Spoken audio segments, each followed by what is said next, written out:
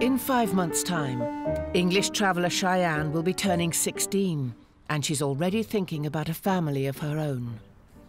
I always said I wanted to get married. I'd be a good wife, I'd clean, I'd make sure everything's like in place for my husband, and I'd make sure everything's sorted how it should be. 18 months ago, Cheyenne was on the lookout for a husband, but at a friend's wedding reception, she was grabbed by a fellow party guest. Right, I think it's time for you to let It's go. time for her to give me a kiss, so... Where you going? Oh, right, this is it. Well, I was standing out here, and he got a hold of me, and then he pushed me up the road. He, like, was trying to get a kiss off me, and it was called grabbing, really. It's not nice at all, but you just have to live with it. You have to keep trying to get him off you, and that's about it. That's all you can do. The controversial courtship technique practiced by some Irish travellers may not have been to Cheyenne's liking, but she's since changed her tune. I know, it all got took all wrong. It really, like, it got all took out of proportion and what it was. Do you think some boys might take it too far? Yeah, some boys, obviously, if, like, their friends is around the corner or something, then obviously they're gonna. So obviously, because they don't want to be called a failure, like, if they don't get anything, then, like, a number or a kiss, then obviously they're gonna try and take it a bit far, because what boy wants to go back and say to his friends, look, oh, I didn't get anything, I'm a bit of a failure, you know? But now, all I can say is that was the best thing that ever did happen. Cheyenne is now set to marry the boy who grabbed her. I mean, at the wedding, she wouldn't give me a kiss. I really wanted it then. That's when you know what you want, you gotta get it. I had a few drinks on me that night, and obviously I grabbed her. Just love at first sight, you know what I mean? Hopefully one of them will get run over. That's my dogs. Cheyenne will marry 17-year-old Irish traveller John as soon as she turns 16. How many children would you like to have? 10 or 11. 10 and 11, are you serious? Yeah. Why so many? It'd be pretty lonely if you never, wouldn't it? I think it's the best way to be honest. I didn't ever think I was gonna end up and marry him. I see the way John treats his mum, and they say the way they treat their mum is the way they're gonna treat their wife. So if he does it like that, then I'll be very happy. Throw this dog in? You will not throw my dog in. Why? Because it doesn't like it. It does. John, if you throw it in, I'll Ready? never speak to you again. Ready? John, no! Ah! Leave dog! John, what have you done? He can't swim! John, he can't! That's so evil, that really was. What's it doing? Oh, look what you've done to me dog, John! What's wrong with you?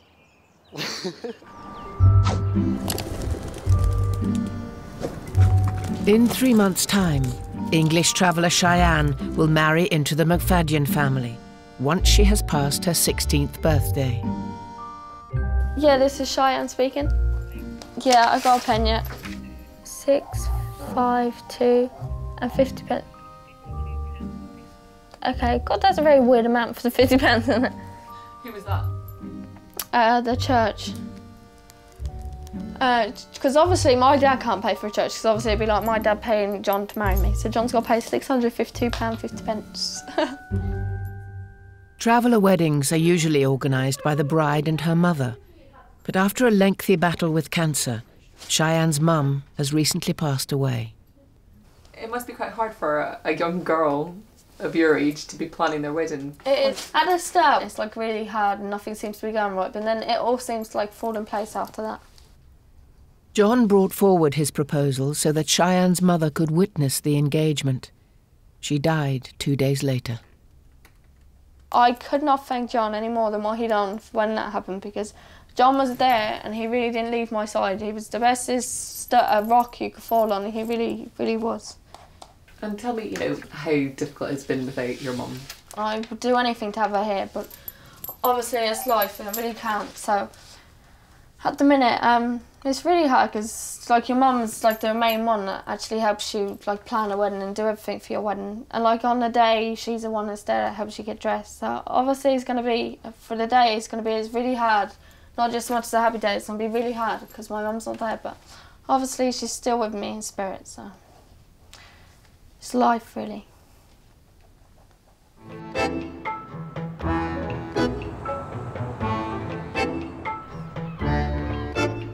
"18 months after their first encounter, 15-year-old Cheyenne is busy planning her wedding day to the boy who grabbed her. But the recent death of her mum means that she's doing it alone. Are you having buttonholes? What's buttonholes? God, I'm useless at it. Does your groom want a buttonhole? What's that? Oh, where they go? Yeah, everyone's got to have one there. Carnations? Oh, what's carnations? Oh, come on, I didn't spend too long in school. I'm not too good for this. Well, you didn't go to school to plan to be a florist, did you? What colour is he wearing? Is he wearing a specific colour suit? I think it's grey and pink. I'm not too sure. You think? I think. It's not down to me. I don't know. Okay. How hard is it doing all this organising and planning? It's very hard, actually. I didn't think it'd be this hard. But I don't know, it's like hard for everyone, but then as it's just me on my own, it is very, very hard, but I get through it. Has John been helping? John's useless. He's a man. What do you expect? No, John just does what he needs to do. I don't really expect him to help anyway.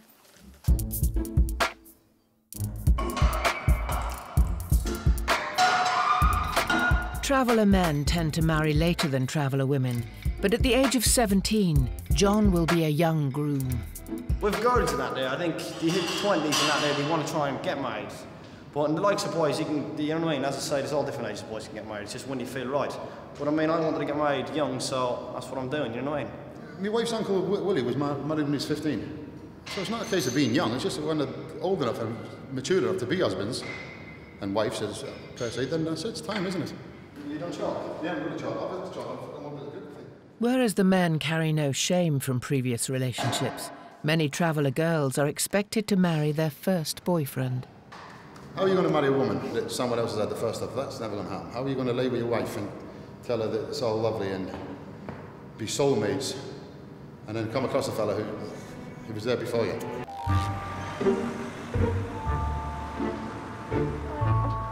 The arrival of Cheyenne's 16th birthday means she can now legally get married. And today, she's gone to collect her wedding dress.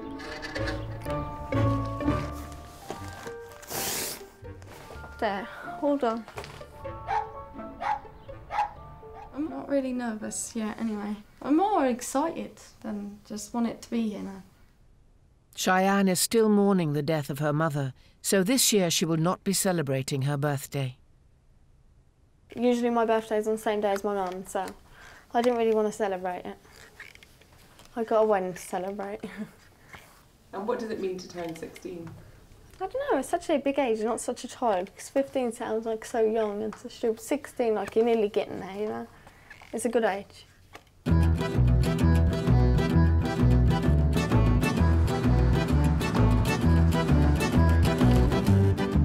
There is less than a week to go until John and Cheyenne's wedding. Going against advice from his family, John has agreed to an unlicensed boxing match against a former army champion twice his age.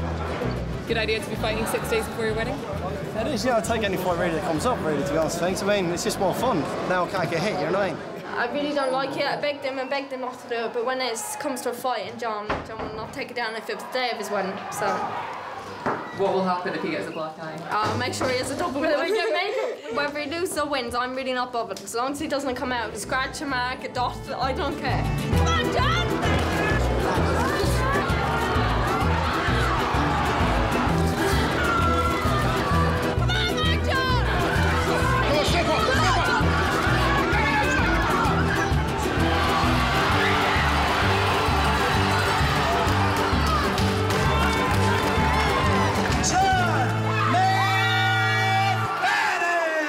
Though John has emerged victorious, he has not finished the fight unscathed.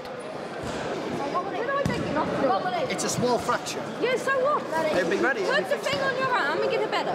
No, nothing there, in case you got a Please get the camera away.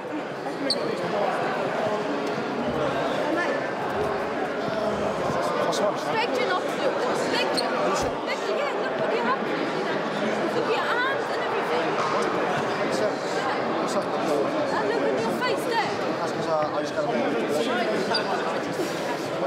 Beg me not to. Beg me. He reckons it's definitely fractured, but it could be broken as well. I'm getting married in a couple of days, so it's not really good news. What's Cheyenne Cheyenne going to do? Is she upset? I mean, she looks upset now, to be honest. I think she won't even talk to me, but she'll be all right later on. Is it your wedding hand that you prefer? Or? No, thank God it's my right hand. You know what I mean? My left hand's fine, so it's not too bad. So when she puts the ring on it, it's okay. I ain't going to start crying. But I don't think I'm going to be able to put her ring on, to be honest, on things, because I can't use this hand now.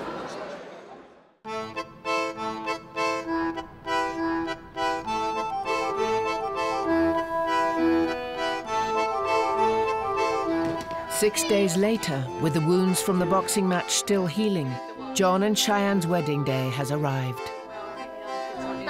Where's your other bridesmaid, Cheyenne? Hang on. Oh, Shannon! Shannon! Could someone call Shannon? Shannon! Go sit down and get your hair done.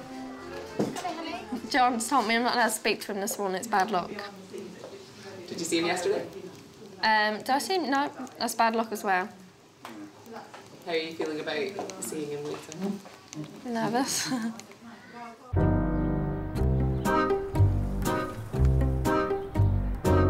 Over in Feltham, the McFadyen household is a cauldron of activity.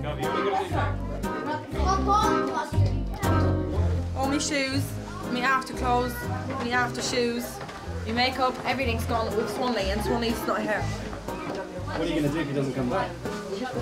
Get ready outside the church. I ain't being funny, but I cannot walk around like this. Look at me. I look like a fucking chef or something. I can't find them. Dad Chris is on hand to give his son assistance. Are these special cufflinks? Not really, no. It's cufflinks. No, see what it is? It's something borrowed. Is it something blue? Something stolen? Something new? Don't mind him, he's messing with you. No, these are just cufflinks, mate.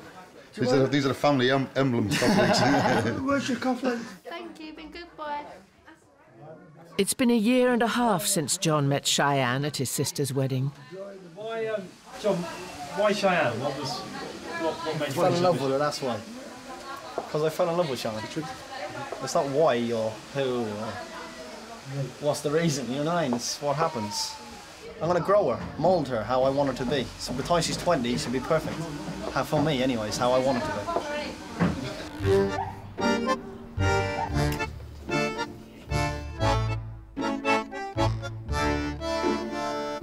I'll be a good wife.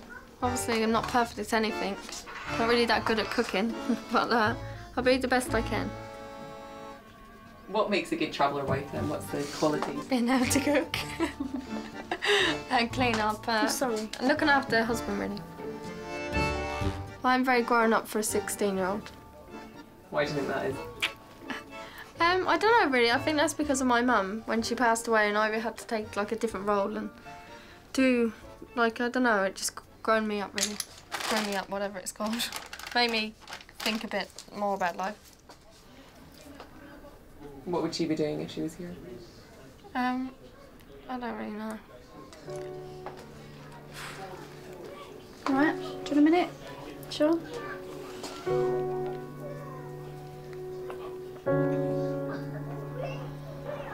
She's only just turned 16 and she ain't got mummy on her biggest day of her life, really, you know what I mean? And that's when you need her most. So I can't even imagine how bad it is for her, but the best we can do is visit the graveyard after we're married and leave a bouquet there, so it's sad.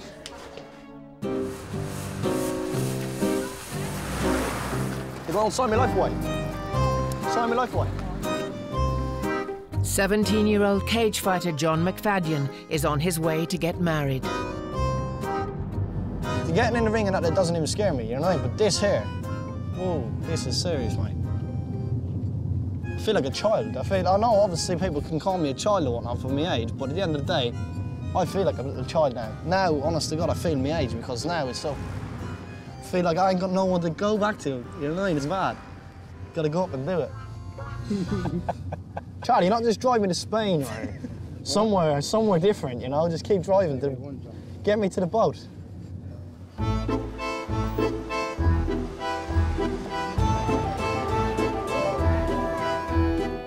The marriage will bring together both Irish and English traveller families. Are you married yourself? I'm 21. We wish. We're both 21 and we're both single. So, but we don't believe in grabs. No grabs. So we're going to find a nice fella. We found a nice little fella. We found one here. I believe in grabs one day only. News of the wedding has spread through the village of Hersham, resulting in a large turnout of eager sightseers, including the paparazzi. As I think the Archbishop of, the Bishop of London said last year at the royal wedding, didn't he, that every wedding is a royal wedding. But I think we also have to remind ourselves that every wedding is a family wedding. Yo, Jonathan, how are you feeling? Yeah, okay, yeah. Are you all right? Yeah, I'm all right, yeah, not too bad. A little bit nervous, yeah. A little bit nervous, that's all right, I'll be that state. The church is lovely inside. I can't wait to see Cheyenne's dress. I think she's going to look lovely, and I can't wait to see John and Cheyenne being married, really.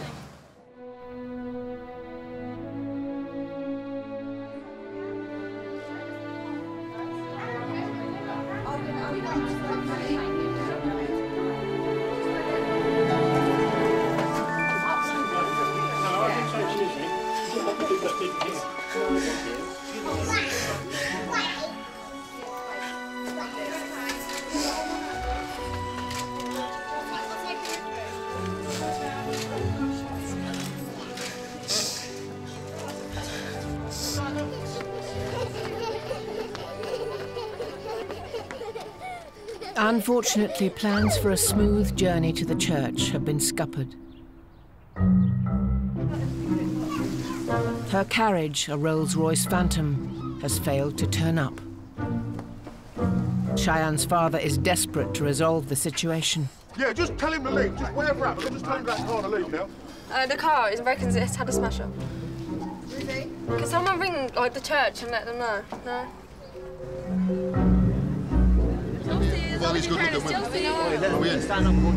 Brother-in-law Swanley is on hand to steady John's nerves. After the first hour, he started getting panicky. Yeah, I know that. Just waiting for her to turn up now. You know that wants to see her dress or something, I'll be half okay. Luckily, it wasn't like mine, because I was an hour and a half late. She was 2.5 hours late. Oh, wait. If it goes like that, I'm going to crack up. I can't do it. I think it was meant to start about an hour ago. But it's more than 2 hours. She's been fashionably late. Cheyenne's Rolls-Royce Phantom is still nowhere to be seen.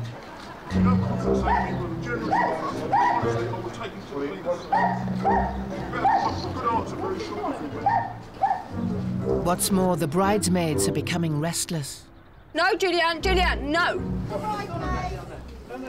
Is anyone not sorting this out, no? Oh my God. Child, to bang. Yeah, but he's going to be at 12. The time it gets at 12 o'clock, the wedding's going to be over.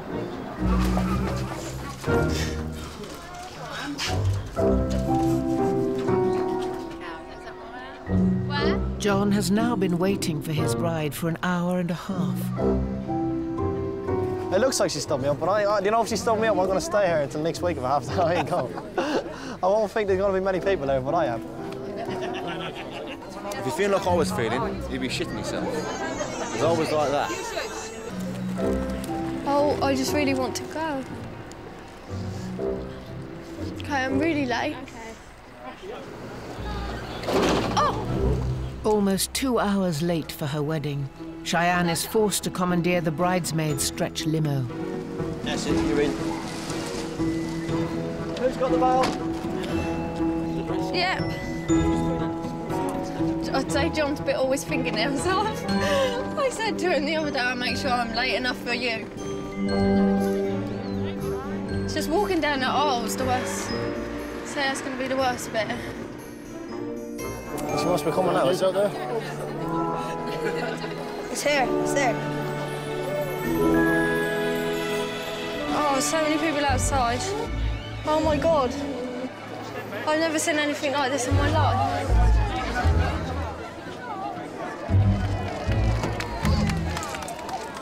This way, I'm going this way. I need to get moved. Please, please. Can you get all these people out my face? Right, let me get out the way.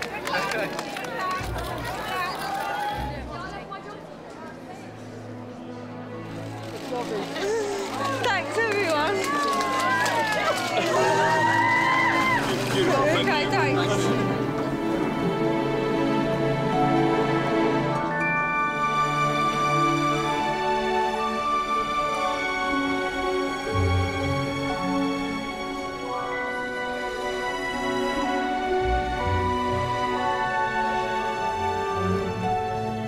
John and Cheyenne are, by quite a long way, the youngest couple I've ever married.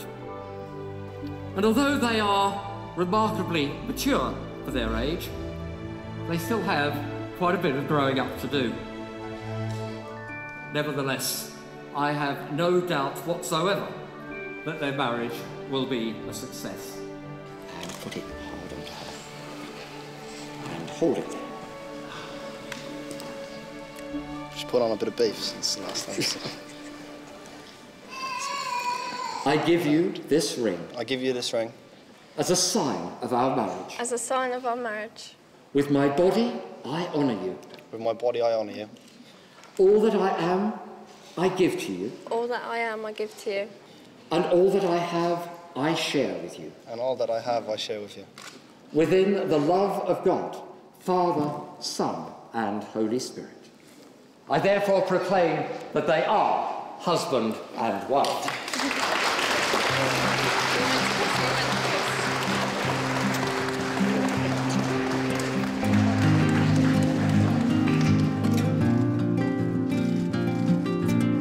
Well, that was a good one. Thanks. Thanks for coming. See you later. Thank you. Did you think I was going to come? After the whole day, eventually she turned up. I mean, it was amazing. Did you think she'd stood you up? Yeah, I did for a little bit, yeah. Everyone kept winding me up, telling me she did as well, so. Where are you guys going now? To my mum's grave to put my bouquet on it. On the grave. Show respects. Yeah, ma'am. Thank you. Yeah? Yeah. Cheyenne's mother passed away 8 months before the wedding.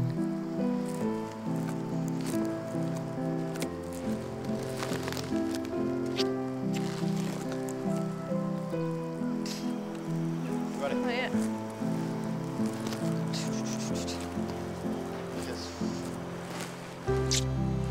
She was still there in thought and mind.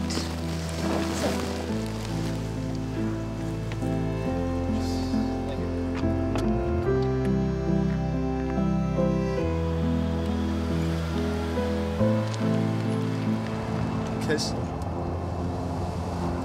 We done it.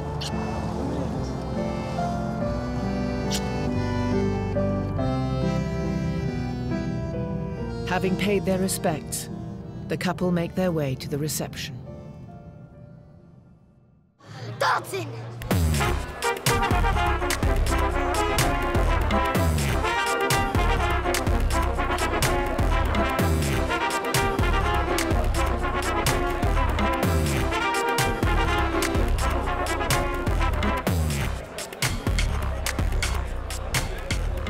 I don't know, it was a good day. I had a very good day. All the girls looked lovely, and so did Cheyenne. Cheyenne looked really, really nice. And her dress wasn't like stupidly big, which is perfect size because it was big, and then she had like the best of both worlds. She could move in it. You even know this song? No. What are you most looking forward to about married life? Growing up together. Sounds stupid, but just being together every day. You know what I mean? Just the stupid things like when I get back from working out there and knowing that I'm going back to her. You know what I mean? It sounds really bad, but I'm just excited for that. It sounds, honestly, it's like another month or so when I know every day I'm going back to her and I've got the same bed and the same, you know what I mean? The same routine every day. No, I'm coming back to food and a hot bath or whatnot. Cheyenne is welcomed into her new family. Well, my advice for them is keep the love. Best bit about today is seeing two families, two different cultures, Irish and the Romanis, come together and be one unit, and there ain't one bit of trouble in there. And that's all we want, isn't it, boys? Yeah, that's it. That's all we want. Peace and happiness. Peace and happiness, that's it. That's it. And a drink. I can feel a drink calling as well, can you? Oh, yeah, coming into the always, always. The bar's calling.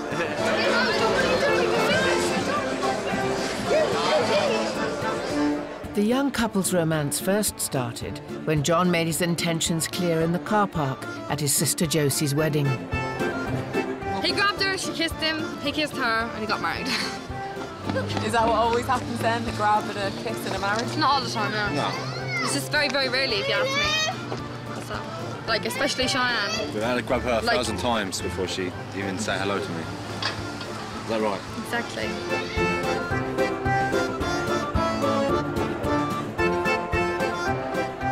If I never grabbed her that night, if she never came to my sister's wedding that night, we probably wouldn't be here today. But then saying that, we probably would, because I'd find her somehow, you know what I mean? I'd sense her down. But grabbing, at the end of the day, it looks bad, but it ain't. The boy looks like he's hurting the girl. Girl wants that, and it's all good. Were you happy I grabbed you? Yeah, I was.